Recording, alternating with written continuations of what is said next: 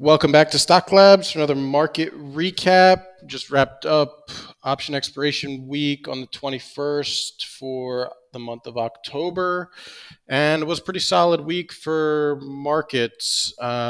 Started out up Monday, Tuesday, which we were kind of expecting from prior recap, and then some pretty wide range chop throughout the middle of the week that more or less went nowhere. Then on Friday, opened slightly down. It looked like the market was just going to sort of peter out into the weekend again. But we ended up getting a huge short squeeze that closed it up near weekly highs. So I think that was pretty telling for maybe what is in store. For the past week, index performance, Q's up 5.7%, strong week. Dow up 4.7, S&P up 4.6, and IWM lagged up 3.5, but still pretty good. Bonds got smoked again. I mean, there was a lot of, everyone was watching this bond market and the yen market on Wednesday, Thursday, Friday morning. And then those two markets reversed a lot on Friday during the day when risk sort of came back in the equity markets. So, I mean, overall, bad week for bonds, down 5-point-some%, but they had sort of makings of a reversal starting on Friday. We'll see if that meant anything or if it was just some one-off thing. But now, yeah, pretty good week. Even credit markets, up 1.3% is not much compared to how they've been taken apart, but it's something.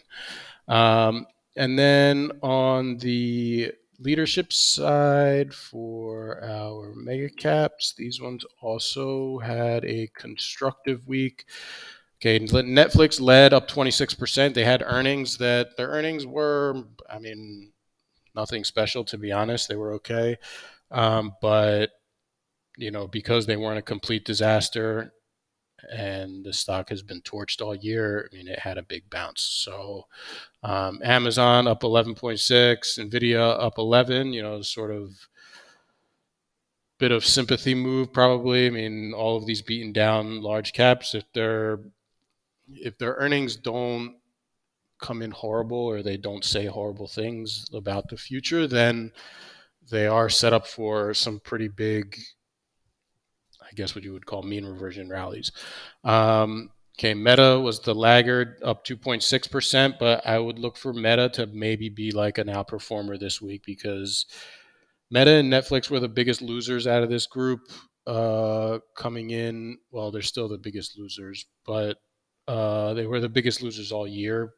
And seeing this big move from Netflix, the next one that traders will probably key in on is Meta. And so I would look for that to sort of make a pretty big bounce this week, just following along Netflix. I mean, Netflix, it held the gains from the earnings report. It's not like it popped big and then just, went back to moving to the downside. I mean, it held everything from the pop. So as long as that holds, Meta is going to be the next one that probably goes. As far as breadth from a industry perspective, basic materials were the outperformer this week. Kind of surprising because from the previous page, crude was more or less flat, but the materials trade has been very volatile last several months, like we've sort of been pointing out, and this just happened to be a big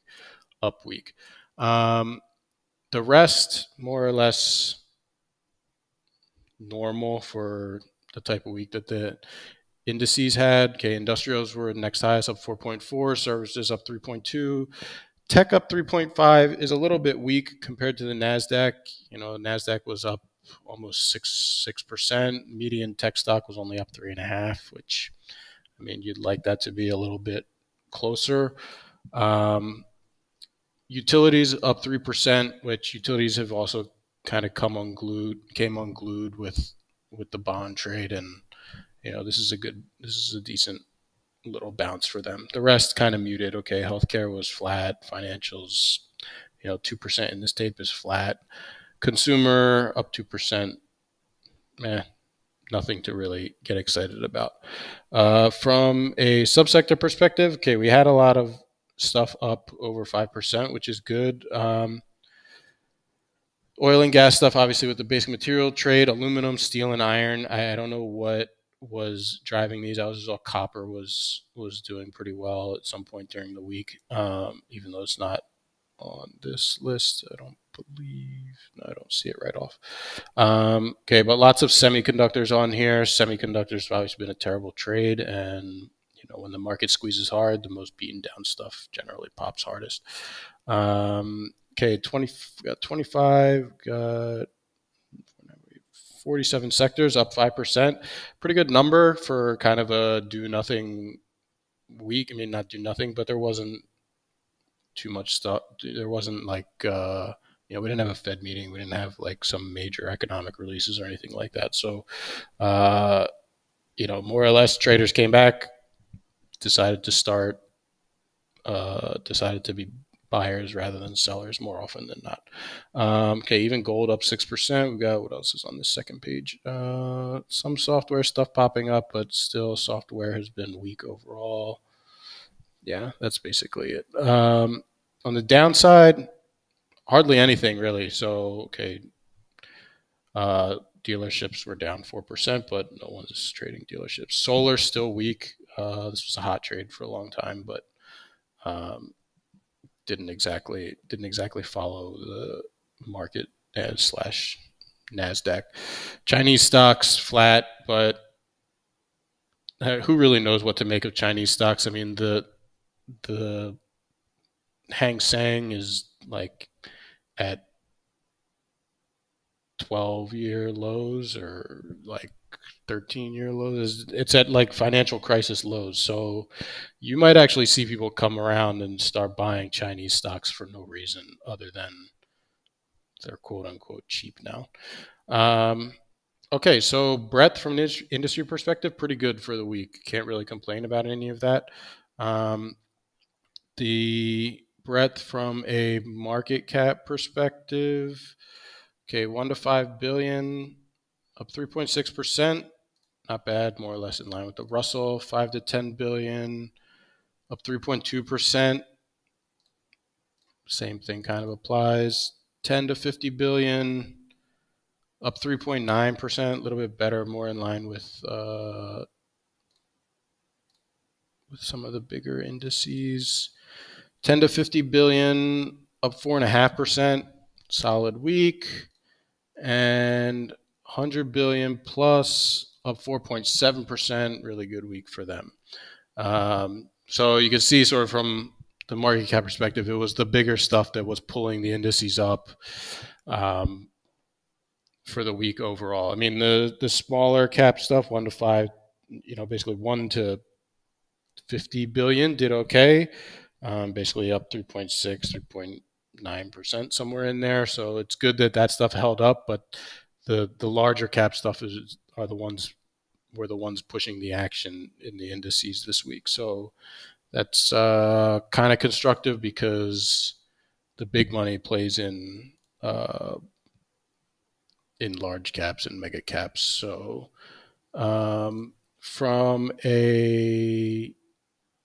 for intelligence for this week, we have, okay, the bullish side is kind of sparse. So, okay, ultra short real estate. Not sure what to make of that. Robotics, somehow bullish this week. Gold miners, this is probably the most bankable one for the week. I think that would be like something you can key in on early and maybe press for the entire week. Okay, real estate bear ETF is bullish. Ultra short real estate is bullish. So Stocklabs is saying that real estate is bearish. I mean, real estate's been in a pretty nasty downtrend, especially the last several weeks, but I think you would probably want to be a little bit careful pressing in the hole here, just because of what it looks like the tape is doing is like just it's starting to apply pressure to shorts. Dips are being bought quicker than the shorts are covering quicker than they were before. I mean, they had chances to break the market down again, but they didn't. Ultra short Russell is bullish, so yeah, same thing applies. For the bearish side of intelligence, okay, weed bearish, kind of like evergreen, but okay, natty gas bearish, which the natty gas trade has completely fallen apart. There was the whole narrative around Europe was going to freeze over and nobody had natural gas, all this stuff like that. Everyone was bullish natural gas like over the summer into the fall, but like I don't know the exact date, but that trade has totally imploded. I mean, natural gas is down to like first quarter prices. It's everyone is underwater if they've been long natural gas. Anytime from March or April till now, all the buyers between then and now are underwater if they're still in it. So really nasty reversal for natty gas. And it basically has been in a straight line. It's not like it gave people a bunch of chances to get out or manage anything. Okay, gold miners. Okay, bearish gold miners is bearish, which is bullish gold miners. Same thing like with Nugget on the other side. Cannabis bearish. Mid cap growth bearish. Okay, that's it's a little bit esoteric, but ultra short biotech is bearish. So bullish biotech this week could be good. All right, this is kind of funny. ERX and ERY are both rated bearish. So yeah, the energy trade has been so choppy that a lot of these statistics are getting sort of crossed a little bit. I don't think the energy trade is really that compelling anymore. I mean, it has like this past week, it had a nice bounce, but it could give the entire thing up this week for seemingly no reason. So it's just very choppy. And then, okay, micro caps will just ignore that. So, all right, intelligence does not have anything to like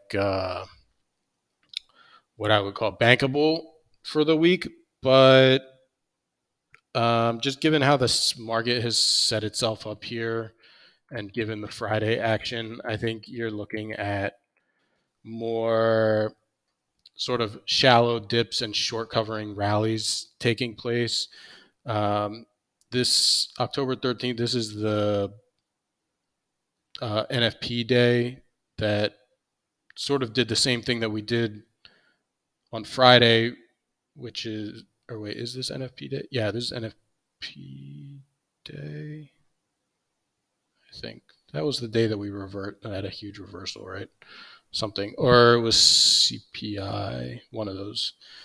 Looks like a CPI one. So big rally here, and then kind of just a lot of chop, and then big rally on Friday. So, or big reversal Friday when we opened up slightly down and just had market bought all day. So I think more shallow dips and short covering rallies is what you're going to see. The Fed is in its quiet period before the next meeting, I think in either first week in November or early second week in November, something like that. So that's going to give traders kind of the all clear to just more or less just buy stocks and squeeze shorts and all of this stuff like that. So that's what would be my primary expectation, is that as we sort of work through earnings season, you're going to see just a lot of pressure to buy, at least into the Fed meeting. So